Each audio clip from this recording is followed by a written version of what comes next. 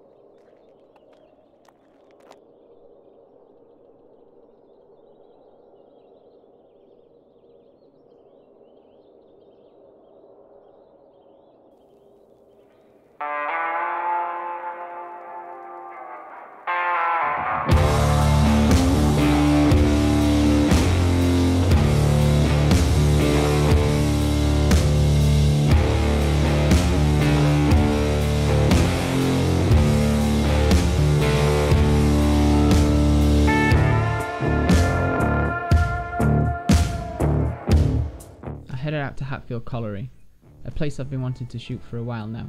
This seemed like the perfect fit for me to try this lens. I know I would be shooting from a distance and not able to get too close, so the extra focal length on the Asahi would really come in handy. Working out at 82.5mm on a crop sensor, this might just give me the reach I needed.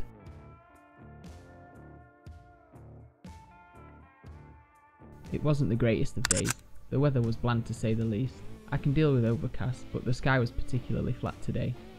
I thought it could maybe work in my favour, seeing as the mine has been abandoned for a few years now, and could really add to the bleak and lonely scenes I was about to discover.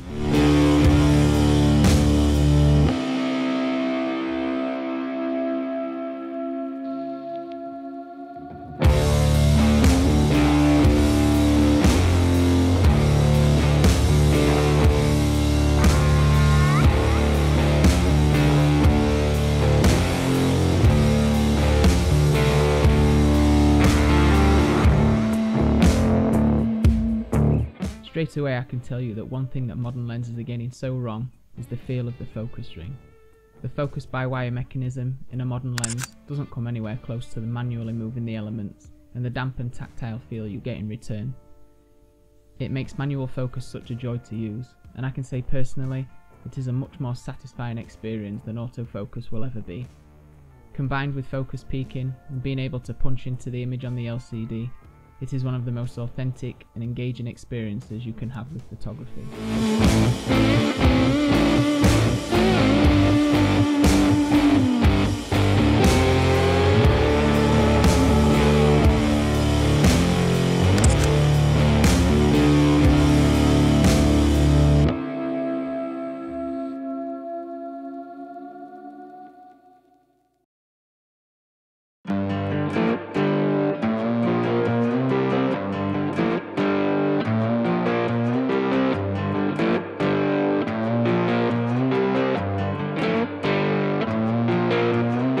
The images I got from this trip I can safely say I wasn't overly excited about.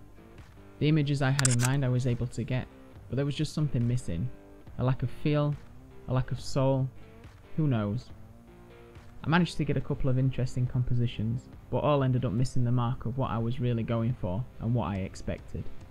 We all have those days, but that in itself can be a positive. It is important to sit back and try to realise what it is that could have gone better. Sometimes locations can seem like they will give you great compositions, but can be really hard to actually capture. Other times it's the weather and the light that doesn't really complement your subject, and other times you just don't make the most of your surroundings. One thing I do know is that it was fun to try.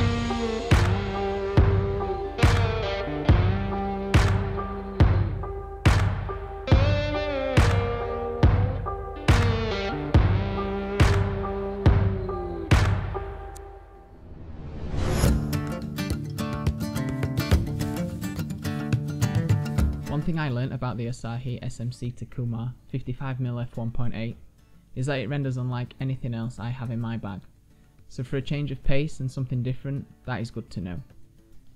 I can safely say that sharpness across the frame is great, the corners are fine, and I really enjoy the bokeh this lens produces. Things to note are that it does render quite warm, but for me it's not all that pleasant. It looks a little dirty to me. I do edit my images generally with this kind of feel, so it seems a contradiction that I would find this to be an issue. But I had more of a hard time in post getting the colours that I was satisfied with. I think I will have to spend more time learning where this lens can shine, because it definitely has potential. This lens also has low contrast, which is nice because it can give some really nice roll off from the highlight into the shadows as well. I have helped this along by using a diffusion filter, so that does exaggerate the effect somewhat. In conclusion, I feel like I'm still left with the same curiosity I had when I started. I wanted to be blown away, but it never happened. I know I could have definitely done a better job, so it would be unfair of me to judge this lens on this one experience. One thing that I was reassured though, is that using older lenses is a blast, and an adventure within itself.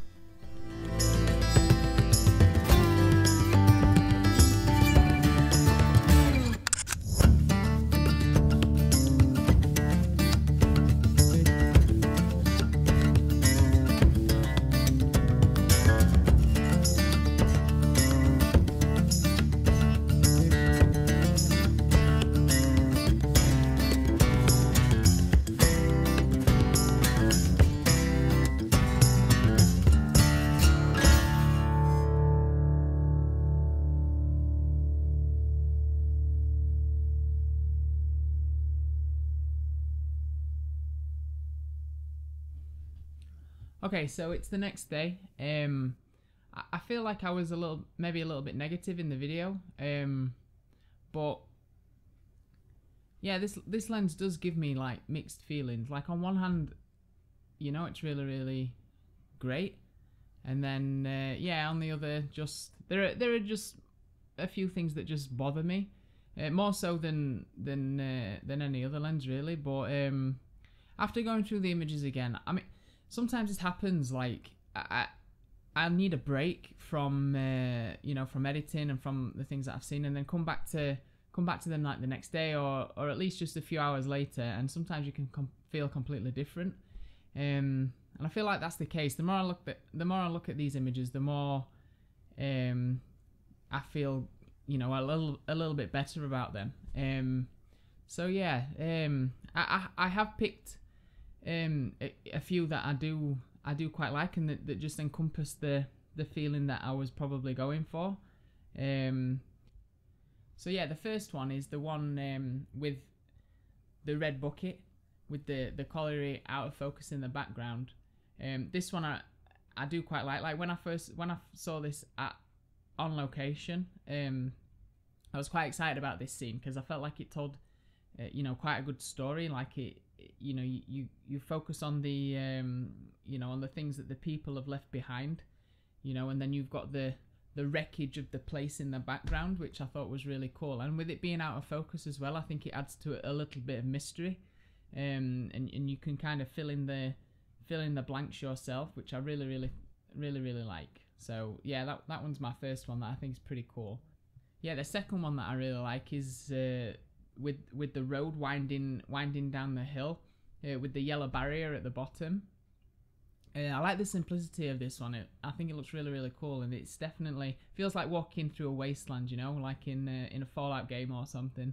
And I really like the pop of yellow on the barrier at the bottom. I think it really stands out, and it makes it look really interesting. It really gives a focus.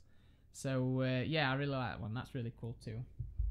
Yeah, and the last one that I really come to like is the one looking out at the lone road sign. I'm not really sure why that's there. Like I don't know if there was a road there and then they've just destroyed it or what. But this really again gives me you know, like post-apocalyptic vibes.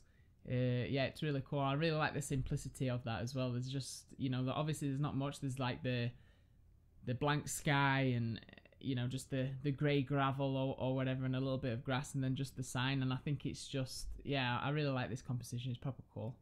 So yeah, after all that, after the negativity of the first day, there are some that, you know, maybe I needed just a little bit more of a look and a bit more of a breakdown, and yeah, just to get used to.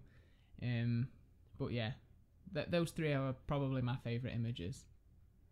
Okay, so if you like this video, maybe you could give me a like and maybe even consider subscribing as well. Let me know in the comments which of the images that you liked, and whether you agree with my choices. Yeah, it'd be interesting to hear you know, some other people's opinions. But with that being said, yeah, this was a fun one. So yeah, I'll see you in the next video.